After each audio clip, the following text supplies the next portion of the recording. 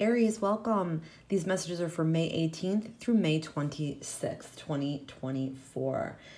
I don't DM you guys. I don't solicit. If you guys want to book a reading with me, you can go right through my Etsy shop. Everybody loves my $10 special. Let's get into this reading for you. What do you need to know about energy surrounding you? We have Coffin, so not a scary card, I promise. Usually Coffin and death cards in the tarot or oracle mean like a natural ending with something in our life that's repeating and causing us either grief or stress or something that feels stagnant, or we feel trapped, or we feel like out of control about. So this means that, you might also be waiting for somebody. Like you might be waiting for somebody to apologize. You might be waiting for somebody to come to you. You might be waiting for somebody to, reconcile with this person. And you just don't understand, like, why aren't they coming forward, or why aren't they coming to you, or why aren't they, trying to bridge the gap or make the amends. I feel like these are matters that are like close to the heart.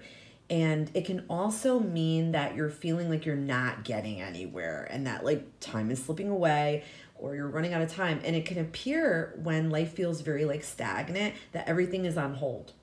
You might even feel trapped in a certain situation, or you feel trapped or like life is out of control or off the hinges.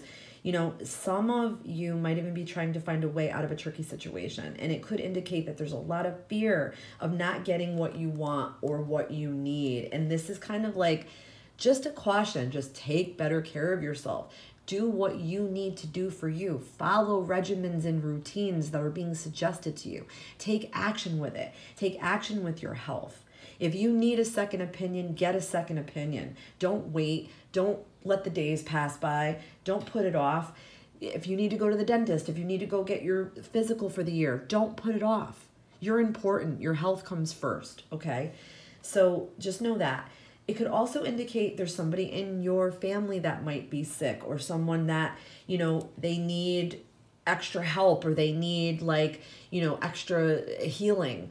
So it's not to be feared, but know that we all are faced with these unexpected, situations and things that happen in our life that are very difficult, and we're all going through it. The humility of life is that, we all go through awful things, and we don't know what someone else is going through. We don't know what someone else's story is. So this is like, there's some humbling here. Also, this is about your personal relationships. You might have someone or some people in your life, I'll say, that are difficult, that maybe like go against you, that maybe make you feel like, you don't even want to continue with them.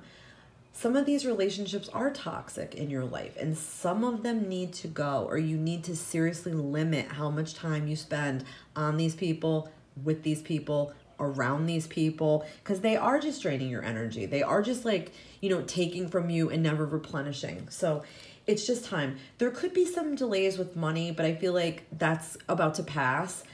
You're ending a cycle with money that was like, it's almost like a time of poverty, or a time of like less, or that, like something like that.